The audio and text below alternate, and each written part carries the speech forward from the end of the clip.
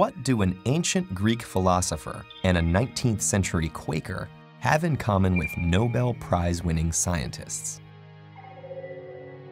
Although they are separated over 2,400 years of history, each of them contributed to answering the eternal question: what is stuff made of? It was around 440 BCE that Democritus first proposed that everything in the world was made up of tiny particles surrounded by empty space. And he even speculated that they vary in size and shape depending on the substance they compose. He called these particles atomos, Greek for indivisible.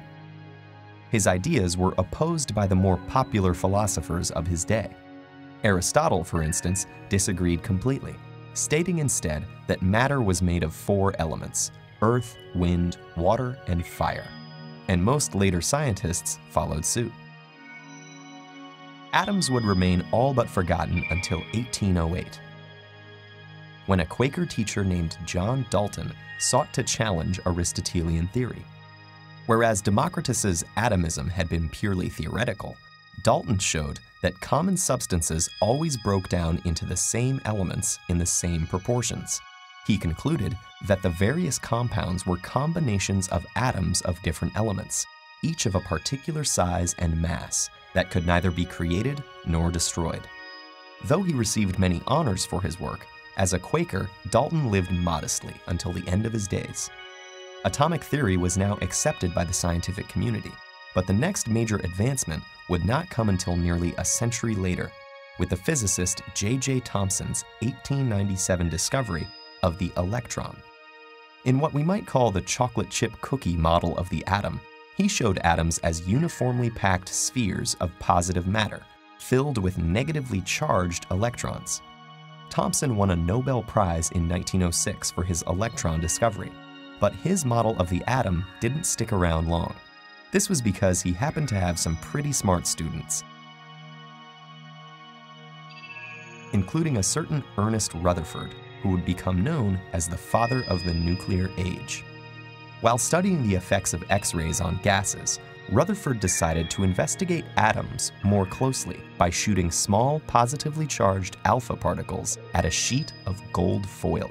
Under Thomson's model, the atom's thinly dispersed positive charge would not be enough to deflect the particles in any one place. The effect would have been like a bunch of tennis balls punching through a thin paper screen. But while most of the particles did pass through, some bounced right back, suggesting that the foil was more like a thick net with a very large mesh. Rutherford concluded that atoms consisted largely of empty space, with just a few electrons, while most of the mass was concentrated in the center, which he termed the nucleus. The alpha particles passed through the gaps, but bounced back from the dense, positively charged nucleus. But the atomic theory wasn't complete just yet. In 1913, another of Thomson's students by the name of Niels Bohr expanded on Rutherford's nuclear model.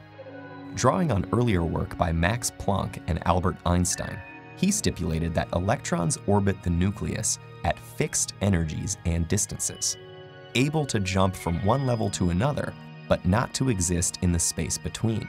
Bohr's planetary model took center stage, but soon it too encountered some complications.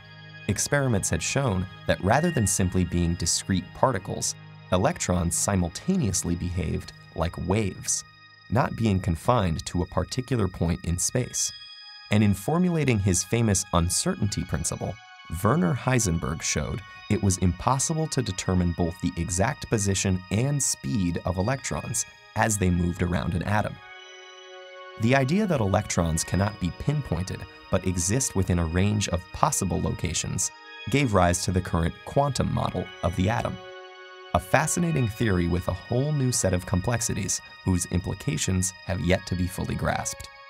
Even though our understanding of atoms keeps changing, the basic fact of atoms remains. So let's celebrate the triumph of atomic theory with some fireworks.